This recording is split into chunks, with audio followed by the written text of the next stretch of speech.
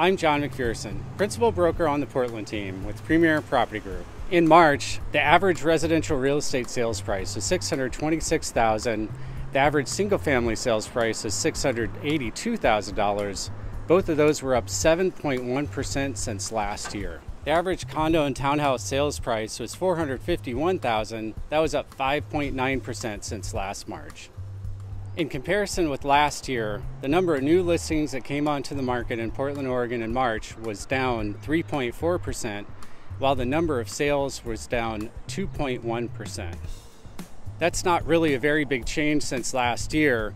There's still houses coming up for sale, it's just they're selling a lot faster than what they were last year.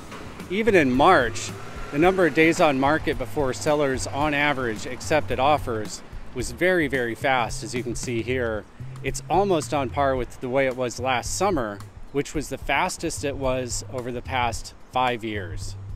Residential real estate sales prices were up all around the Portland area. The highest rates of appreciation were in West Linn, Lake Oswego, and Beaverton at over 20%.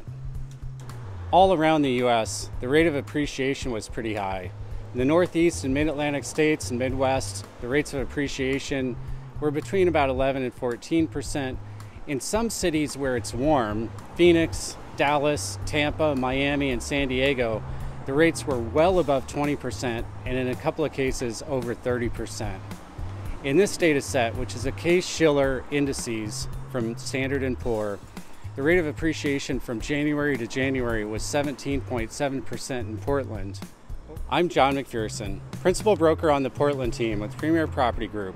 Call me anytime about your real estate related plans or to talk about Portland's real estate market.